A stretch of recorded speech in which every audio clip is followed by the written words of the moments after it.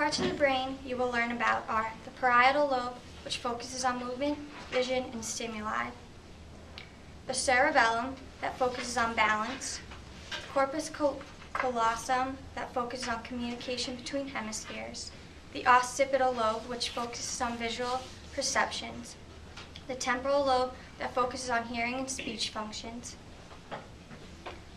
thalamus, which focuses on motor control, auditory, and visual and sensory images. And now to Hannah. We'll also be focusing on the hippocampus, which focuses on memory.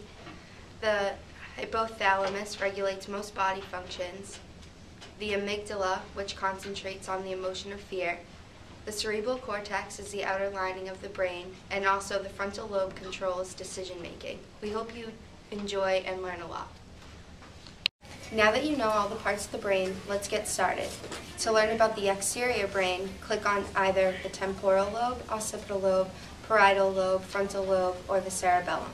If you want to learn about the interior lobe, wait for the next picture.